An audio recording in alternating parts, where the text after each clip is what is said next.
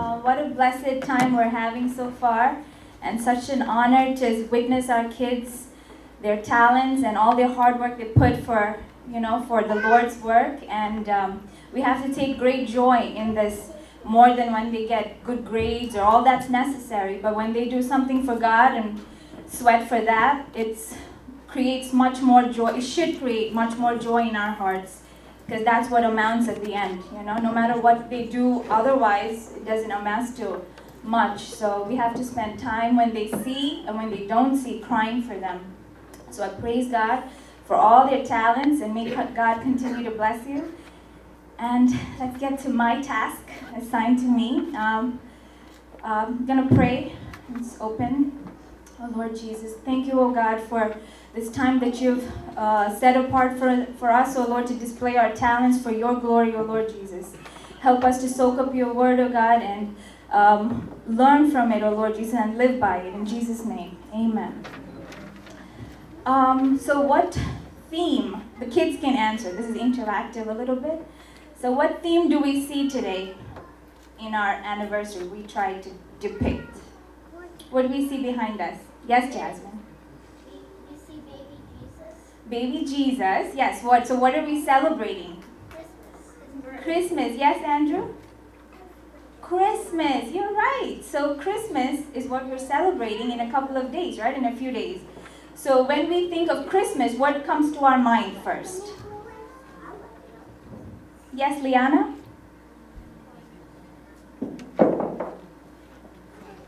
Jesus being born, right? See, we see Jesus' birth there. So, but what is so significant about this miracle? We see so many miracles in the Bible, great miracles that's, so encouraging for us. But what sets this miracle apart for us? Anybody? Jasmine knows all the answers. Yes, Jerry, I see. Yes, our Savior is born. You're right, absolutely right. So we hear, and we saw in the last performance, all these words of hope, love, joy, peace, all floating around, and we see it in the stores. We even have it in our home, in our living room. Hope, love, joy, peace. So from this very miracle itself, do we get all those things? I don't know. In just the very birth of Jesus, do we get all those things? I don't know. If I was living during those times, I don't think I would be very hopeful in Jesus' birth, because I don't know who this baby is. Baby brought so much chaos into that time, into Mary and Joseph's life, brought so much chaos. They had to hide their secret, and they had to run away from family and people trying to kill all the baby boys in that region. They had to run away from that. So people were living in that chaotic time when this baby is born. But who is this baby? What does this baby do for us? So, where do you think, where did the words hope, love, joy, and all that come from when we associate that with Christmas? Because of what did Jesus do? Yes? Jesus died on the cross. So it's not just the very fact that he was born. That is awesome, right? The beginning of Jesus is awesome, but how he lived his life and how he died on the cross for us, took our sins with him, right? Buried it and then resurrected. So the whole package is what makes love, joy, and peace come into this package of Christmas. So the same way, when Jesus does a miracle, so Jesus' birth is just an opening. It's a miracle opening the door to many things ahead for mankind, right? Mankind took a whole new turn at that point with Jesus' birth. It gave us a whole new hope of salvation. We didn't have to do all those sacrificing lambs and all that stuff to come to God. It gave us a whole new perspective on hope. So the same way, when God does a miracle in our lives, it's just an opening. It's not a wowing moment for us. Oh, thank you, God, you did something so cool, thank you, and end of story. No, it's a beginning of many more things to come when he does miracles. I remember miracles happening in my life when I'm a kid, older, things that I can't, beyond my control, things I could not have done possibly with my own life. So we see Jesus' life, sacrificial life that he lived, right? Sacrificing his life for us. So, and also, So not just Jesus, who else sacrificed? I know two people who sacrificed their lives for Christmas to happen, for Jesus' birth to happen. Who is that? Who is that with Jesus? Joseph and Mary, right? So what did they do? They're a young couple. I remember when I was gonna get married, we have these big hopes, personal hopes. We have family hopes, goals as dreams of, oh, we're gonna do this, that, all these things. But these two couples, in a matter of minutes, their whole life changed, took a 180-degree turn, right? So, and did they say, oh no, angels, you gotta come back, give me a week, give me a month, I gotta think about this, I gotta talk to Joseph. If I was Mary, I'd be like, I need to talk to Joseph. I need to figure this out. How are we going to plan this whole thing out? No, but what happened? The angels talked to Mary and Joseph separately. And they said yes, right? On their own. So do you think if they weren't close to God, if their whole life wasn't in preparation for being close to God, you think they would have said yes? I don't think so. If I was just coming to church on Sundays and just doing my thing, you think I would have had that heart to say yes to God in that 1 second? No, I don't think so. So they were always ready and close to God, right? And the same way, so what happened? So they had, it doesn't happen overnight. It's a everyday learning process. So something that they had to train their lives for. So we are all here in a training process. So it doesn't mean that when things come our way, we're all trained and fully trained to go soldiers, but no, we train ourselves on the go. And so even in a secular world, we see how these famous people, we see athletes, we see these doctors who have like big names, or missionaries who have accomplished big things, orphanages. You think they could have done that all overnight? No, it happens with rigorous sacrifice and training and a lot of commitment to all these things, right? So what do athletes give up? They give up free time, they give up time away from family, they do training. They're constantly on the go, and they have to be, that's how they get to where they are. We see just a glimpse of them on TV for like 2 minutes, 5 minutes, an hour, right? Same way doctors or missionaries, they're uprooted away from their family for hours at a time, and they dedicate their lives. So this is how it is.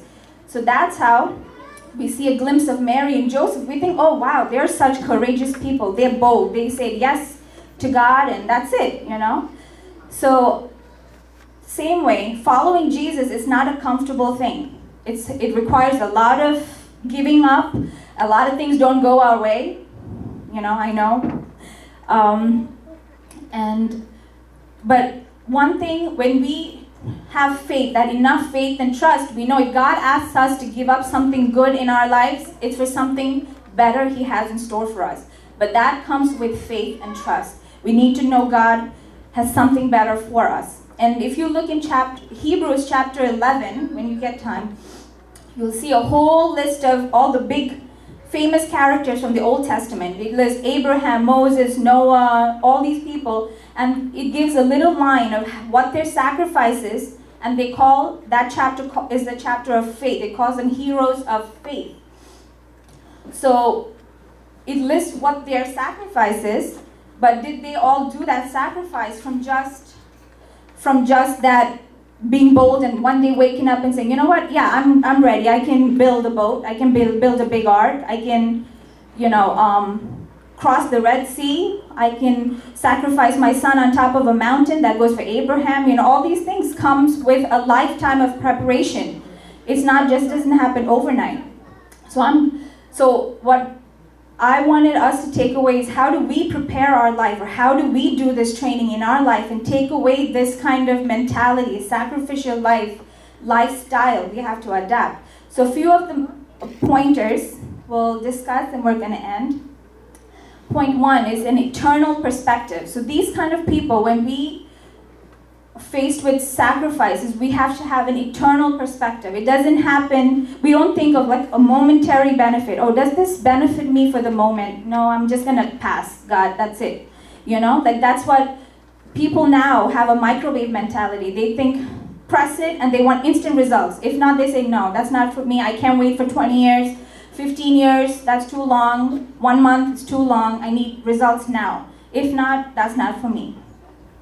Point number 2 is they depend on God. They have this dependence. When people live a sacrificial life, they constantly depend on God for their next decision. It could be big or small. It's like Abraham, when he was leaving, taking his people out of Egypt, he prayed to God, how do I do this? I have to take thousands of people, go to Pharaoh, and ask him to let go of people. How do I ask for that? You know, that's a big decision. And then once he got his people out, he had to ask God for his next meal. You have to provide their next meal. You know, small decisions, big decisions, all had to depend on God. So I read this line somewhere. It said, not everyone who prays depends on God, but everyone who depends on God prays and often. So that means just because anyone can pray, you know, we can have a person from outside, any of us can pray for whatever we want, but doesn't mean we depend on God for his answer. We're still going to pray and then do our thing anyway, you know, but a person who depends on God, if God doesn't give an answer, they don't know what to do next. So they depend on God for his every answer and direction. Point 3 is they love God's word.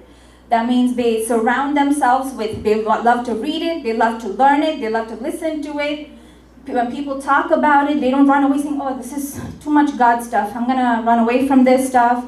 No, and more than even just listening or loving to hear it, they learn to live by it. You know, it's not just they walk the talk.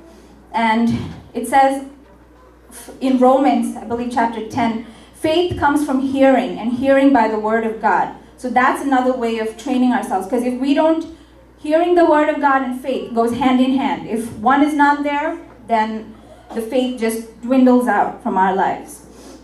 Point 4 is courage. True courage is not the absence of fear, but boldly doing what God wants even when we're afraid. So that means just because it's not a character, it's not a trait that someone's born with. Oh, he looks really loud and he looks very strong, he's a very courageous person. No. Just because that person could be loud doesn't mean he doesn't, you know, he's going to not work on the fear. But a mild, maybe, you know, a shy person, maybe they're more bolder and more courageous than the louder person. It's like, for example, Peter, you know, 3 days before Jesus was crucified, what happened? He betrayed Jesus, right? What happened? What did Peter do? Yes, Layla. He betrayed Jesus. But what happened a few days after that? He boldly preached the gospel to thousands of people. What happened? It's the same guy, right? But what happened? He was filled with the Holy Spirit. That was the difference. So being filled with the Holy Spirit will lead you and make you bold. Then the next one is endurance. People who live a sacrificial life, they don't give up when the going gets tough. They continue on and on. And they know that God has given them a vision, and no matter what, he will fulfill it. Whether they are tired and weary or they don't think they can keep going on, they will just continue on till God fulfills his promise. For example, Abraham didn't give up. He had to wait decades of years for waiting for a son, Isaac. Moses, through 40 years in the desert. It took him so long, but he didn't give up. I'm sure he came so close to being weary and surrounded by mumbling people. And, you know, he was the only one with a vision in his eyes. So then he just kept looking at the vision of God and just kept going. The next one, there's just 3 more. Obedience. Not making excuses or using your weakness as a means of running away from God's calling. So for example, Abraham had to sacrifice Isaac. So if he was not obedient, what would he have done? He said, God, you made me wait for all these years. You give me a son. You promised me generations as many as the stars, and you give me a son. And now what do you say? You're going to take me to the mountain and kill him?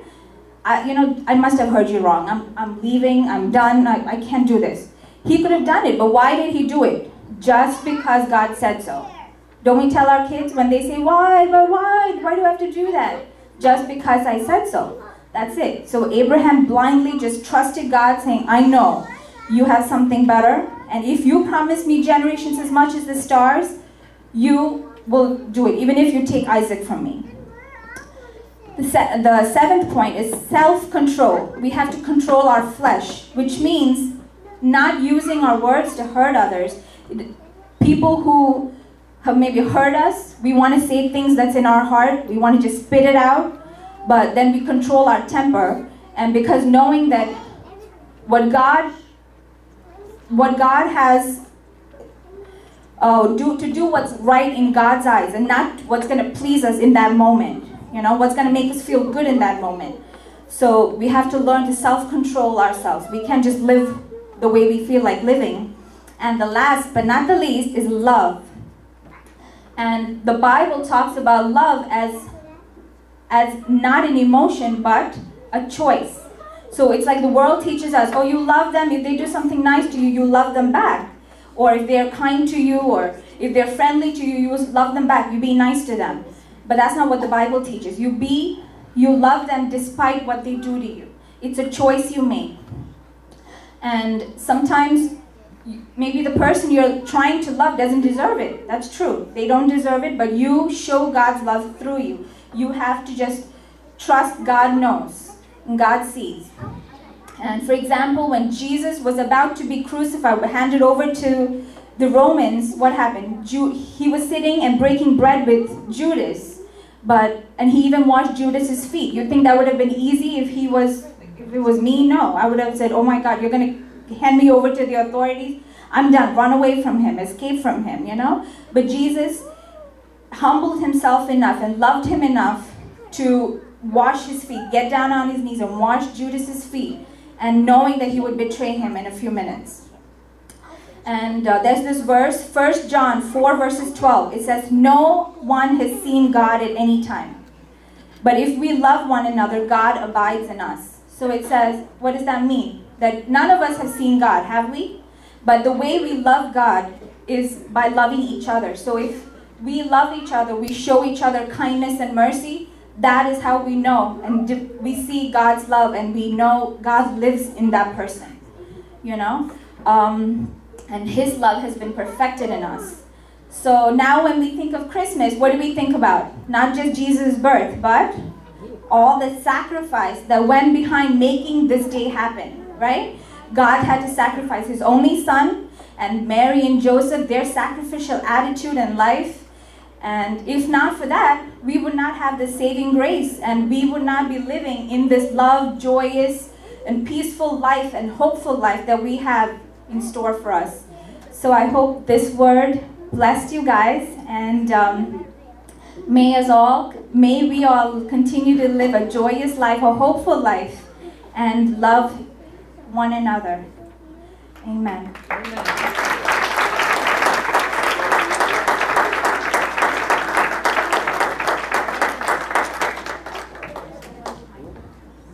Good job, Sherin. It's better than C, all right. Next, I'm going to call up Susan as we come to a close soon with the prize distribution.